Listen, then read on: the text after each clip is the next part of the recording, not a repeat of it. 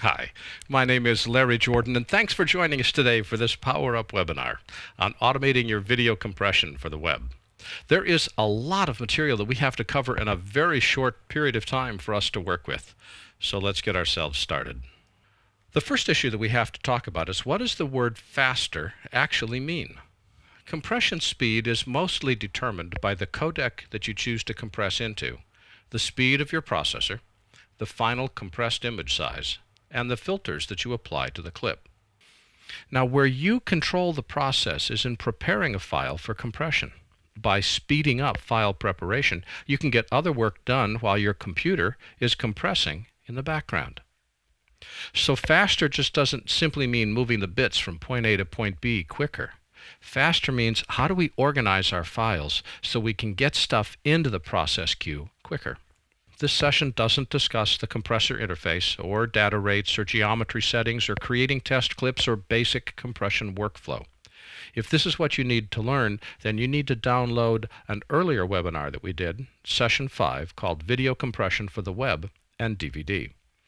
What this session does is it builds on that foundation and presents advanced features in compressor that you can use to speed the entire process of compression. Here's what we're going to cover over the next hour. I want to define key compressor terms so that we're all on the same page as I start to use the terminology. I'll discuss export options from Final Cut Pro. I'll show you how to optimize compressor preferences and illustrate job templates and job actions. I'll show you how to create settings actions, use compressor filters to avoid rendering inside Final Cut Pro, create batches and batch templates, pre-process faster using job chaining, examine processor clusters, and show you how you can get faster speed if you consider using a different codec. Before we jump into the actual operation of the software itself, which is where we're going to spend the bulk of our day, I want to define a few key terms that compressor uses. The first is background, job, batch, target, job action, setting action, and droplet. A background task processes without forcing us to wait until it completes. The easiest way to understand what a background task is to understand its opposite, which is a foreground task. For instance, Final Cut Pro rendering is a foreground task. We can't do anything inside Final Cut while rendering is going on. Compression, on the other hand, is a background task. We can work in any application, including compressor, while files are being compressed. Generally, a background task takes longer than the same task when the same task is run in the foreground. But most of the time, we don't care about how long a task takes, since we're not prevented from working during the background task. A job is a source media file that you import into compressor to compress. One file equals one job. A batch contains at least one job file with compression settings applied to each job. Now remember, a job is a source media file. A batch is that source media file to which settings have been applied. A batch can contain one or more job files, and batches can apply multiple settings to a single job. Therefore, a batch that's ready for compression contains both the source media file or files and targets. A target is the combination of compression settings for the job, that is to say, the source file, the destinations for that compressed file, and the file names of that compressed file. Targets are always applied to jobs in a batch, and before you can compress it, every job must have a target.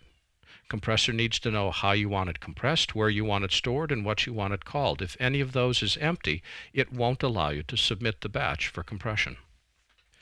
Now, I've tried to write this next one in English, but I'm going to say it and I'm going to translate it. You can apply multiple targets to a single job in the batch to create multiple versions of the source media file. So let me translate. You can apply multiple compression settings, which go to multiple destinations, to a single source media file, and you store that source media file and all those settings in the batch. So batches contain jobs, and jobs contain targets. A job action is an automated procedure that is applied to a job, remember that's the source file, once the job is compressed. Job actions that are supplied with compressor include transferring a compressed file to YouTube, or transferring a compressed file to MobileMe, or burning a compressed file to DVD, or burning a compressed file to Blu-ray disc. A setting action is an automated procedure that is applied to a single compression setting once it is complete. And droplets, which is the last term I want to define.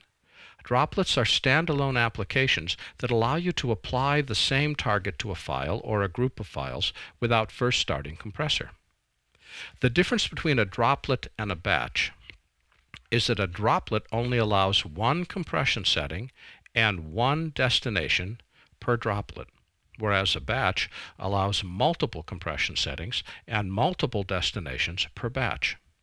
Droplets are focused on achieving a single task. Batches can achieve multiple tasks at the same time. Now, the cool thing about droplets is they work because compressor doesn't actually compress files. A background application with no user interface actually does the work. Both compressor and droplets are considered front ends.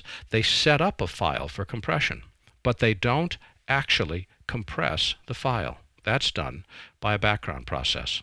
So as soon as you submit a file for compression using compressor, you can quit compressor. As soon as you submit a file using a droplet, you can quit the droplet.